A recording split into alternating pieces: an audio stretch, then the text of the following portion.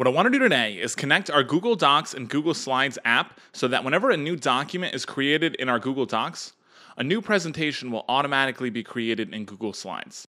Zapier is a no-code tool that makes it easier for anyone to automate workflows across 5,000 plus apps. If you don't have an account, there's a link in the description for a free 2-week trial, so you can try it risk-free. Let's dive in.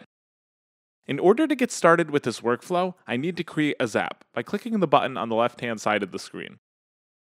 Because I want Google Docs to trigger my Google Slides app, I'll need to use Google Docs as my trigger.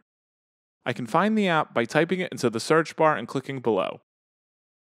Setting this as the trigger means that anytime Google Docs sees a new document has been created, it's going to run this workflow. The trigger screen will then pop up. I should click New Document as my event and click Continue.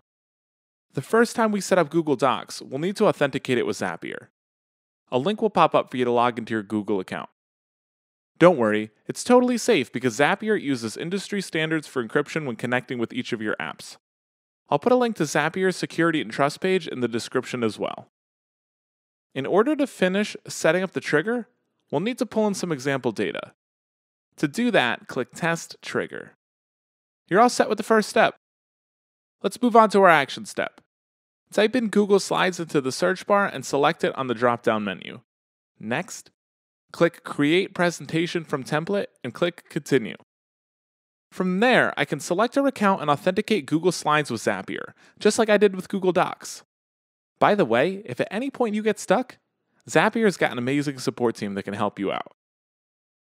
There's a link in the description to their forum post for this specific workflow. Before we set up the rest of our action, we'll need to make sure that our presentation is properly formatted. In order to create variables for our action step, we'll need to create text and have them listed inside 2 brackets on each side. These variables will be shown in our action step and will change to match the parameters of our action. Once that is complete, let's go back into our Zap and we can start to assign our Trigger Apps data into the Action Apps field. First, pick the title of your presentation. I'm going to click Title. Next, under Template Presentation, choose the template you had just created in the last step. Mine was called Zapier Document Page. Your variables will now appear. You'll want to fill them out accordingly. Under Name of Google Doc, I'm going to click Title. Under Name of Creator, I'll click Owner's Display Name, and under Doc Link, I'll click Direct Link. Then I'll click Continue. Click Test Action, and I should be all set. Yep, there it is.